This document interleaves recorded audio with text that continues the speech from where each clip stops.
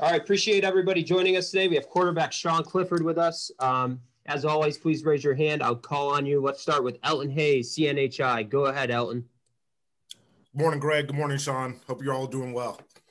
Hey, Sean, earlier, seems just like a few months ago, we were talking about Parker Washington coming into this wide receiver room and really impressing and turning heads as a true freshman player. He's really emerged in that passing offense and has helped you guys out a lot. Just wanted to ask you and get your observations on him as we have one game left in the regular season and which ways that you've kind of seen him progress and develop in the most. Yeah, I think that Parker makes it pretty exciting just because, like, people always forget that I didn't throw to Parker, Keandre, like Jaden Dot. Like, I didn't throw to a few of our like starting guys until when was it? Like late July. So to see like those guys, it's like especially Parker, but like Keandre doing well too, like stepping up.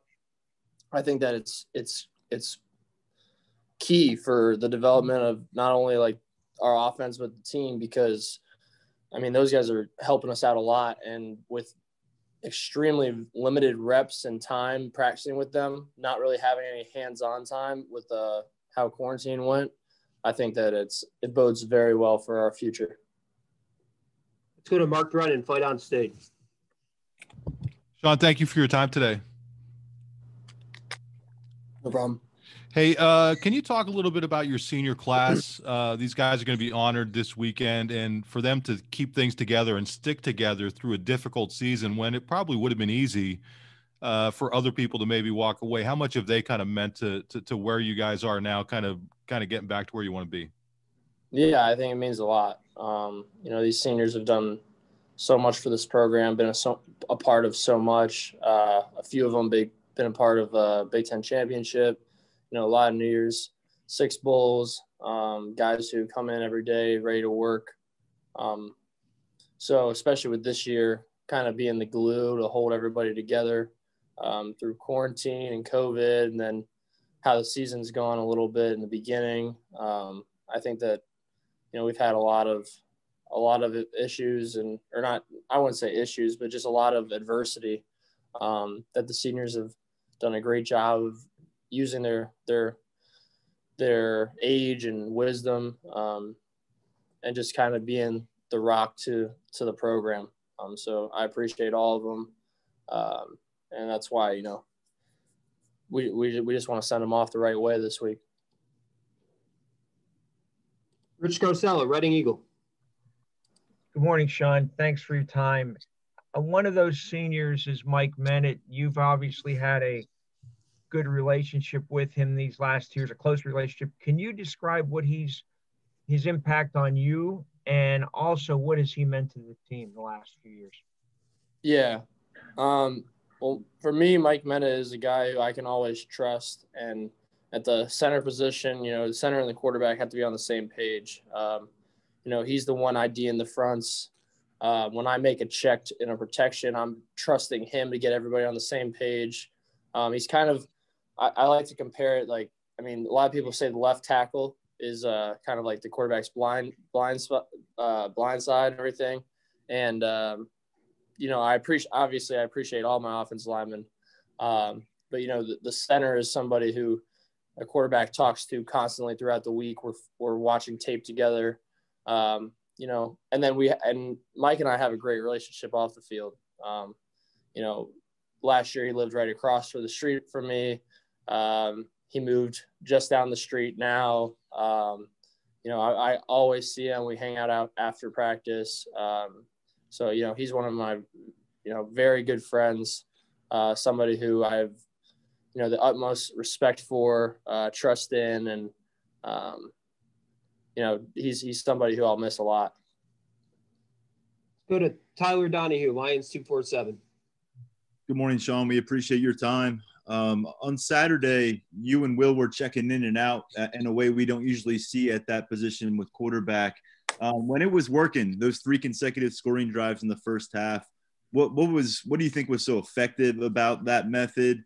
And additionally, how would you and Will kind of evaluate how things went? Again, it was kind of a different look at quarterback than any of us are used to seeing. Yeah, I thought that it went pretty smooth. Will and I, per usual, like just for the both of us, Will and I are going to do whatever it takes to win the game, and that's what matters. So obviously it went well because we won the game. Like that's the first part of it. But just from an efficiency standpoint, I thought that when Will was in, we ran the ball super well. He was super efficient. Our offense moved. I thought that we did good things as an offense as a whole. We had some explosive plays, left some on the board, but I think that we have a lot of meat on the bone, and I'm just excited to see how we continue to kind of put these pieces together to finish the season out and then kind of catapult ourselves into next year. Go to Audrey Snyder with The Athletic. Hey, Sean, good morning. What are some of the things that you want to see this offense achieve these last 2 games of the regular season, and who knows, maybe a bowl game? Just continuing to get better. That's really the only thing that matters. We're winning games, which is obviously the number one stat, but I think just continuing to progress, be a little bit more explosive in the pass game, be a little bit more detail oriented, continuing to push our mentality and grind out some of these run plays. We're getting way better in the running game, which is awesome. So being able to grind that out and then just, executing overall better. But I think that we've taken strides. I think it's shown, obviously, we're not turning the ball over as much. I thought that last week, we obviously that fumble and then my interception, those 2 things can't happen. But, I think that we're all proud of how we're doing and not just giving up on the year because, a lot of teams might have just said, you know what, it's whatever. We're going to move on to next year. But, this team has came into work every single day. It doesn't matter what's going on, what anybody's saying. We're just trying to take care of our business and our business only. And I think that it's going to pay off in the end. Tobias Wilborn, Pittsburgh Post-Gazette. Sean, first of all, thanks for doing this. I know the focus is 1-0 every week, but if you guys were to get the opportunity to play in a postseason game, would you want it? If so, why so? Yeah, I'd love to answer the question, but I really am just focused on this week, especially, you really got to have a 1-0 focus. Like that's one of the things that I've learned this year is, you can't think ahead on anything really about football. Because football is like, the ultimate humbling game. So the minute that you skip something or start thinking ahead of yourself, that's when it's going to come and bite you in the butt. So I'm just going to stay focused on Michigan State, keep grinding this week. And then when, that question arises, I'll be more than willing to answer it. Let's go to Donnie Collins, Scranton. Sorry, Donnie. Go ahead. Hey, Sean, are you at all surprised by how well Theo and Brenton have picked up their responsibilities in the running game, and how good do you think those 2 guys could be down the road, considering the amount of playing time they got this year and what they've meant to the offense the last couple of weeks? Yeah, no, I haven't been surprised at all. I've seen it coming. That room is deep. I've said it before, and I'll say it again. I mean, Pat leading that group. He's an All-American, so that's kind of like the standard. And Pat does a very good job of holding everybody to that standard. So, those guys have grinded and seen what a great tight end looks like. And I think that, they're both benefiting from it. You gotta take the experience from the older guy and kind of just continue to learn from it. And they're both sponges. They ask questions. They're always working hard. They're always watching tape. So, both Brendan and Theo are guys that, have kind of come onto the scene now, and some people might call it a surprise, but I mean, I think that they're both extremely talented and have all the tools. Mark Rogenrich, SI.com. Hi, Sean. Just looking back over the last 2 months or so, what have been the biggest challenges of playing through a pandemic? And through all of this, has it been worth it? I think that the biggest challenge is just like the difference in your lifestyle that you have to live outside the facility. Because in the facility, I mean, you have to wear masks, you gotta social distance when you can, obviously, and then you gotta do testing and everything. But when you're in the facility, everybody's tested. You have confidence that everyone's doing the right thing. But it's outside the facility that's really like the biggest change. It's your daily life. It's not being able to see my family, not being able to hang out with my girlfriend. It's at one point I was living on my own. So it's the little things like that people just don't see. They might think that we're just kind of going about our day like everything's normal, but really there's been really nothing normal about it.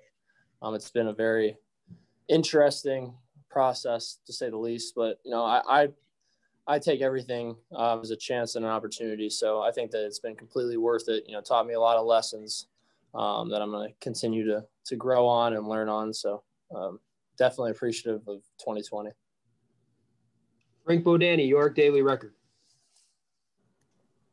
Hey, Sean, do you think going back to the beginning of the season, has there been anything you've learned about yourself as a quarterback, as a leader, anything you're doing differently now in those roles than maybe you did in October? I wouldn't say differently. I've learned how to lead through adversity more, I guess. It started with the pandemic and then the slow start. I'm not very used to losing. I've never been a person who loses. My whole life, high school, I won a state championship. I was always on a winning team. Came in here, we're in the Fiesta Bowl, the Cotton Bowl, Citrus Bowl. We're winning a bunch of games. And then, last year being 11-2, I mean, losing just isn't really in my mindset. So, I kind of had to learn what it's like. And, it's a terrible feeling, and it's something that, I don't plan on doing anymore, really.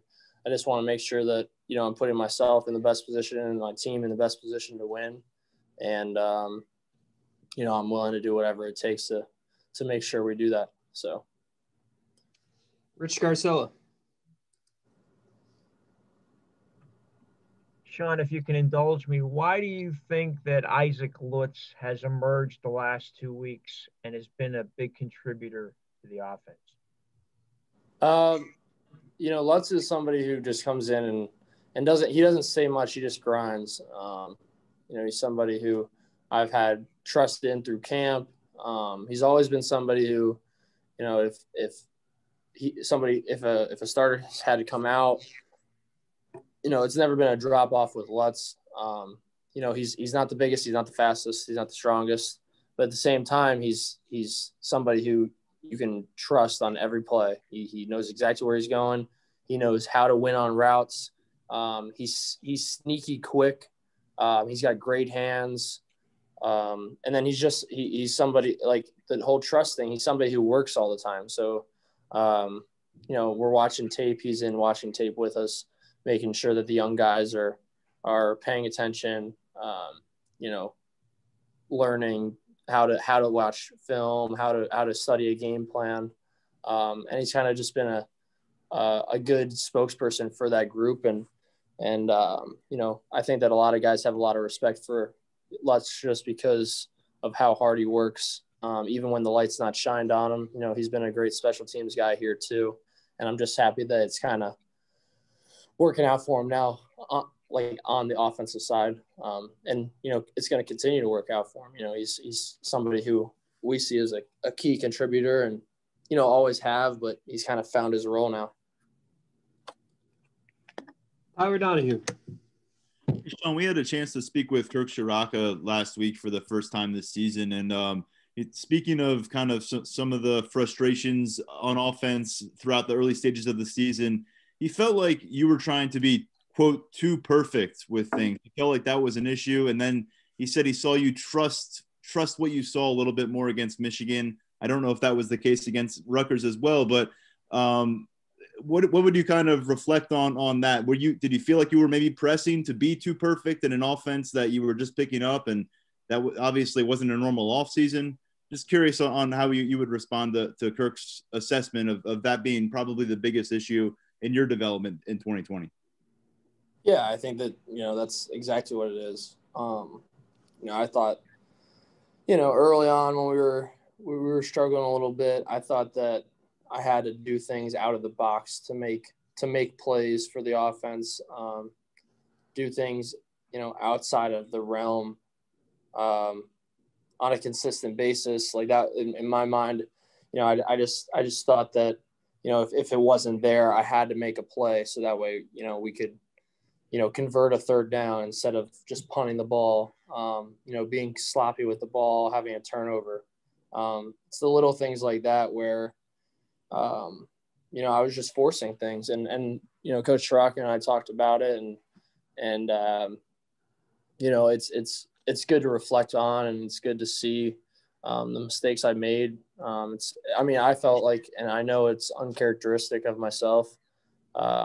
You know, I'm somebody who prides myself on keeping the ball, you know, ball security, and then just being, you know, accurate with your decision making. And, you know, this year's taught me a lot, but I feel like I'm finally getting back to how I was within, you know, Coach Shiraka's offense. So I'm excited to just keep grinding it out and keep working toward the future here. Let's go to John Stroh. Hey, Sean, how are you today? I'm good. How are you? Good. Hey, question for you. You know, Michigan State's been a little spotty in the secondary this year. And not asking you to critique, but what do you see from those guys in general? I think that they're a good football team. You know, they've had you know, they had a lot of guys leave last year. You know, obviously I haven't had all the time to watch them yet. You know, I had a good day yesterday, you know, with the wide receivers watching tape. You know, they play a lot more man this year, one high. So that'll be something that's a little bit of a change up from last year. You know, last year they were more of a two high cover 4 team with you know, a lot of different fire zones that they bring. But this year it's seeming like, you know, that they're a little bit more one high, which is, you know, a change up and something that, you know, we're going to watch throughout the week. But, you know, I don't think that their corners are, you know, playing bad. I think that honestly, that teams are just making plays on them, you know, and that's something that we need to do.